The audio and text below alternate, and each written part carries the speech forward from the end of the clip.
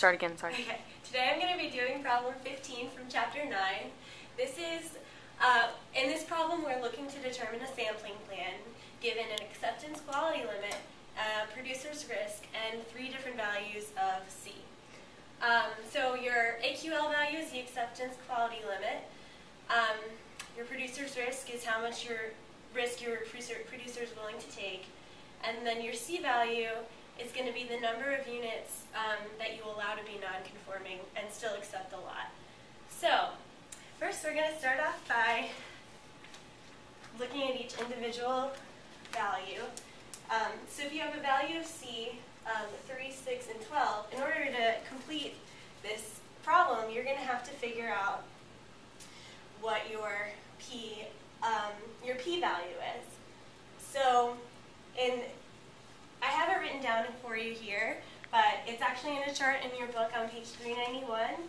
But these values, if you look at the producer's risk of 0.01, and then go down for each value of C, you can determine these values.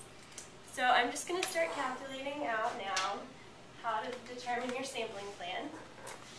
So, with a value of C equals 3, we're going to do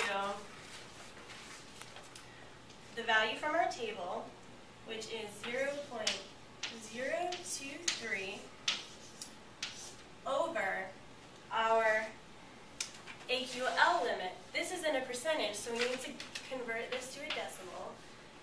So we'll move the decimal place 2 spaces. 0.015. So we're going to do 0.823 over 0.015. And calculating this out, we get a sampling plan of 54.867. About 55 samples are going to be needed to be taken with a C value of 3. In this case, with a C value of 6, you're going to see how it changes here. You'll have, from the chart again, 2.330 over 0.015 is equal to 155.3 samples. As you can see, this is a really big jump, and we'll anticipate a bigger jump here for the C at 12.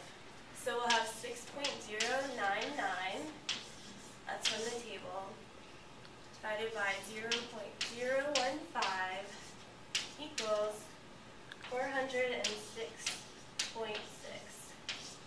So as you can see, as you increase the number of allowances you have, and the number of units that are allowed to be non-conforming in a sample, you have to increase your sample size to get the same level of acceptance and the same producer's risk. Okay, thank you.